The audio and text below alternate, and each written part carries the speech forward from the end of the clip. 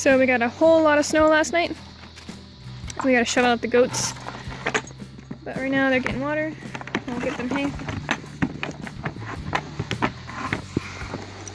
Here you go.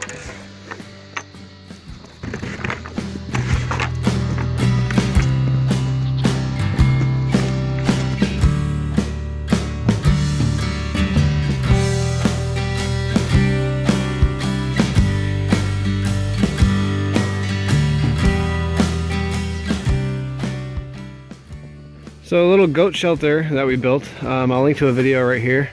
We built it out of mostly, well, the frame we built all out of cedar that we had hanging around this whole cedar swamp. Stuff that was either down or not really healthy. Yeah, so it's working out pretty good. We got 6 inches of super wet snow. Well, probably about 4 inches yesterday of super wet snow. And then another maybe 4 today. And it's gonna be snowing all day. And it's dry in here for them. No snow comes in through these cracks because it's all kind of shiplapped, like overlapped like that. And there's no door for it, but it's been a really mild winter. We haven't even had any really negative temperatures this year yet. It's January, where typically this part of Vermont gets down to negative 30 some nights. So if we keep on having a mild winter, I think they'll be really they'll be good in this shelter, with or without a door. So maybe we'll build a door once we get some more boards and stuff. This is all just hemlock boards that we use for the front, and it's doing pretty good. A lot of snow on the roof, sort of a flat roof, not flat, but it's very shallowly pitched. So we might have to shovel that off today because there's a lot of wet snow on it. But all in all, I think they're pretty happy with it, and we're pretty happy with it too. And this is a pretty good little easy simple structure when we didn't have much building material, and this isn't going to be their barn forever because she is probably bred and will have a kid this spring, hopefully. Hopefully it's not too early in the season in February or March. Hopefully it's more like April. So yeah, we're gonna have to expand and build a barn at some point. We don't know where we're gonna do that. There's a pretty level-ish field over here with sort of a slope. So the slope is actually beneficial. We might try to build into the slope so that we can access the top from up there and then also access the bottom from here. You know, having double access on 2 floors, ground level access on 2 floors would be pretty cool. And be able to store their hay in there. Right, yeah, because we'd be getting the hay. We'd be bringing in hay from up there. We wouldn't bring it all the way down from, you know. So that might be an idea. We got a lot of thinking to do about that, and got a lot of time before that happens anyway. But this is adorable, I love it. So with all that snow, the chickens and ducks will be staying in. They're not very happy about it. We have to keep giving them food because not all the ones up here on the roost get food.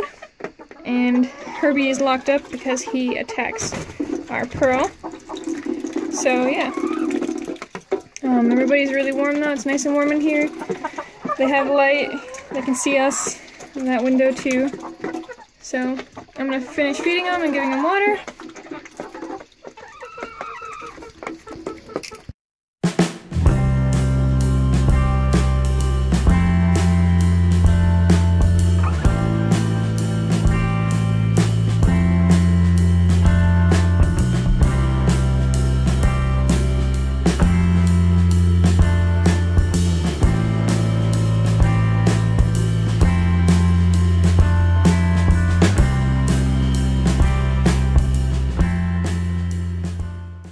Snowshoeing to the truck. You see if the road is plowed up there. We don't really need to go anywhere. We just wanted to go for a walk, so we decided to go be productive and take a walk to the truck and see if it's plowed. Actually, I should say I'm snowshoeing. Chikoy isn't because she's just walking in our tire tracks, and she has like these little LL Bean snowshoes that are like this big, and they don't really have any flotation. My mission is to make some, so I'm gonna find some good cedar, steam bend it, use the rawhide we have. They use ash. That's what I meant to say. Ash. Sorry. Not cedar. So we need to, yeah, she's gonna find some ash to do that. But in the interim, I think we should get you some bigger snowshoes. We'll look on Craigslist or find some used snowshoes that she can get. So we can snowshoe up there. So I'm not sure if the camera's picking it up, but you see all these crazy tire tracks up this hill. This is the big hill that we always dread sledding up, or driving up when it's really snowy. And in yesterday's case, there was a few inches of really wet, slushy, heavy snow, which melted all the snow that was already on the driveway, not driveway, the road. See. We make a tincture of this. It's really good for respiratory issues, or you can make a tea. It's also a great natural antibiotic that fights a lot of infections. Infections. Yeah, there's actually research that this stuff, an extract of this stuff, it's a lichen, so it's basically a hybrid between a plant and a fungus, and there's research that it can fight antibiotic resistant MRSA, right? Or is it staph? Either way. Antibiotic resistant infections. Yeah. Wicked cool stuff. We always find it. It only grows where the air is really pure, where the oxygen is really clean, and we don't pick it from trees because it takes forever to grow. So we find it a lot of the time after a windstorm on the ground, right? Or when trees fall. Sometimes there's lots of it on the fallen trees. What was I saying? Oh yeah. So we drove up here yesterday after the snow had started, yesterday evening actually, and we got stuck a few times. We got stuck right there, right where the hill starts to steepen. Had to back all the way up. Got stuck right about there trying to back up further.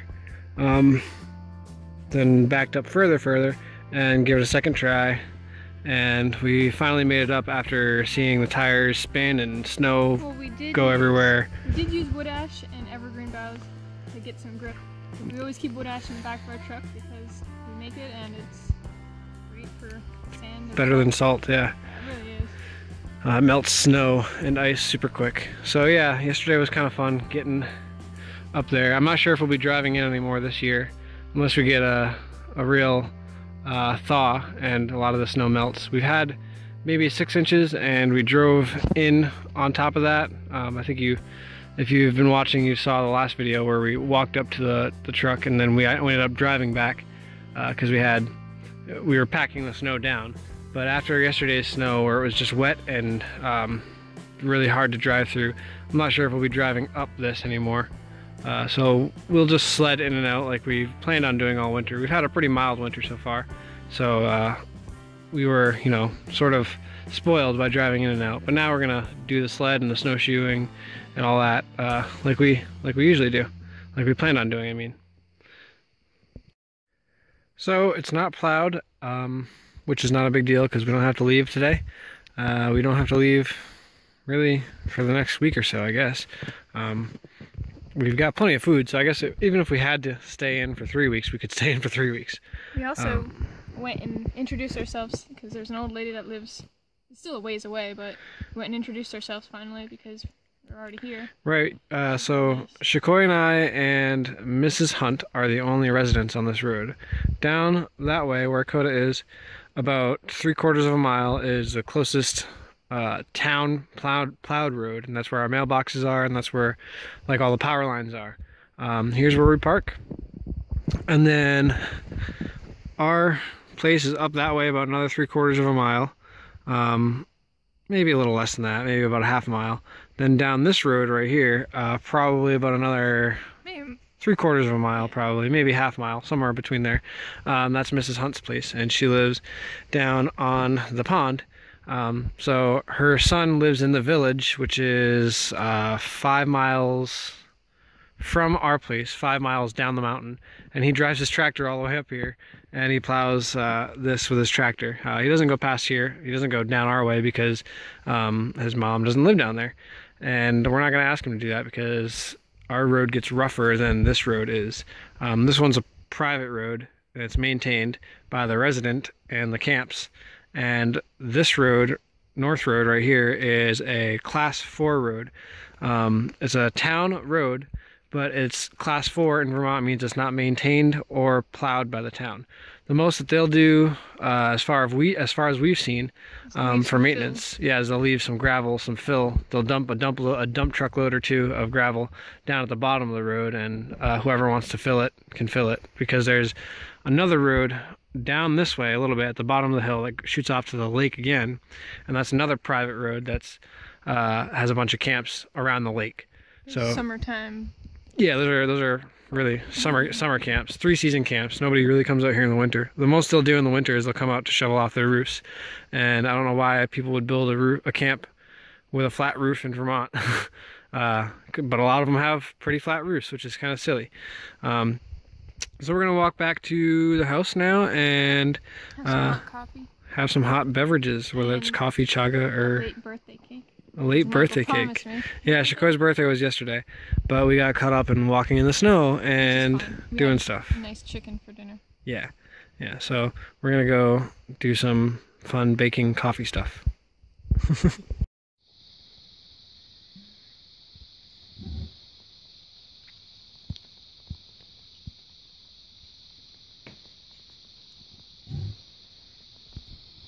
So I just made some goat snacks. It's just cracked corn, oats, this is molasses, and a little bit of salt because it adds some minerals that they need, and it just kind of gives them something to look forward to with our snowy day. So we're gonna go bring it down. So they're getting their goat snacks. All right, Della Rose. He's such a pig. I know, he's almost done. He'll steal hers. He got molasses in his beard. Yeah. So she takes her time eating, and he inhales it, and then he'll take her food. So we have to sit here and watch him so she gets her fix. So we just got a fresh egg. That's the third one today. We're slaying down some hay for the goats. Gonna put some bedding down because it's supposed to get cold. So snow is our best friend because it makes things so much easier. I want to go put this in the house.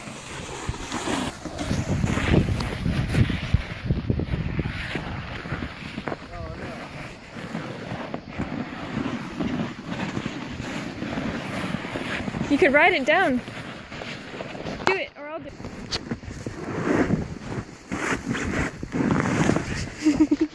Gotta sit farther back. There you go.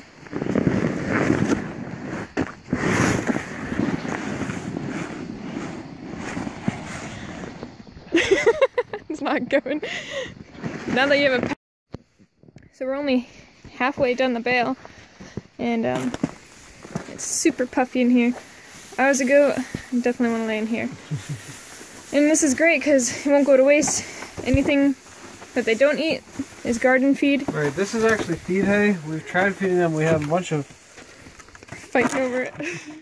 We have a few dusty bales, which are bales that like people bought for horses, but they got a little bit of mold in them, or they're too dry for their horses. And we've used that for bedding hay, but they have a tendency to eat that over their feed hay. So we're just going to use the feed hay for their bedding. So if they eat anything, it's feed quality, and like Shakoi said, it's not going to go to waste. They'll, you know, when they sleep in here, they'll poop in here, and we'll use that for the garden. They're so excited. I want them to go in and see how cushy it is.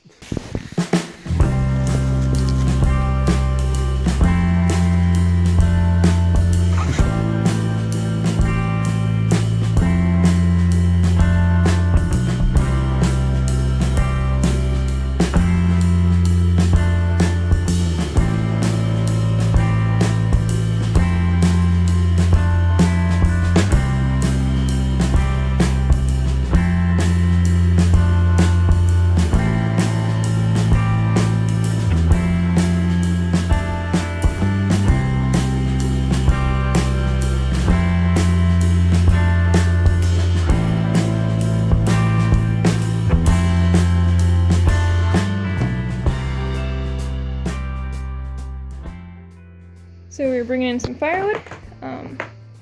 Michael's gonna make some kindling. Our week is gonna be in the negatives, so we have to keep this stove cooking and all the coals. I did end up getting my birthday cake, which was really nice. So I'm gonna go help him gather some kindling. So the chickens are spoiling us. These are all duck eggs. So ducks and chickens are both laying. Soon we're gonna have to start selling them.